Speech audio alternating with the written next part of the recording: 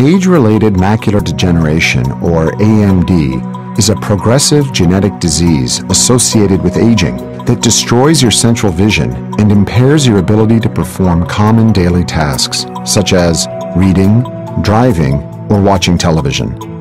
It is the leading cause of vision loss in adults over 50, especially among Caucasians. In fact, 1 in 10 people will lose vision from AMD in their lifetime.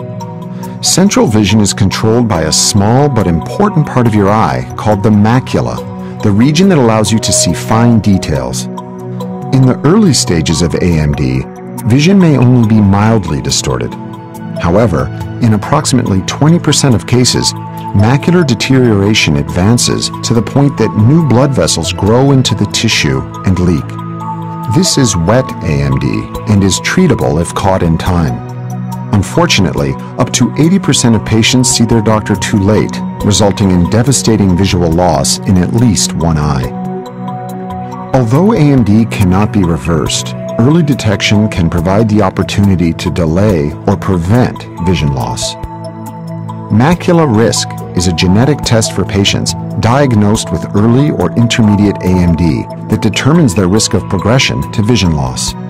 It uses a simple cheek swab to detect the presence of certain genetic markers that are strongly associated with AMD, and when combined with age and smoking status, represent a powerful tool for risk prediction. Using a mathematical model, the test analyzes the results and stratifies the patient into one of 5 risk categories with dramatic differences in prognosis. Category 1 represents a below-average likelihood of vision loss from AMD, while categories 3, 4, and 5 represent the 20% of the population who are at a higher to greatly increased risk.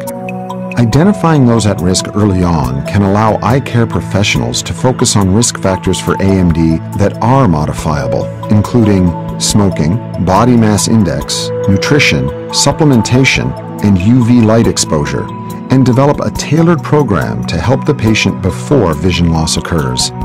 They can also start seeing the patient more frequently so that advanced AMD can be caught and treated as soon as it starts.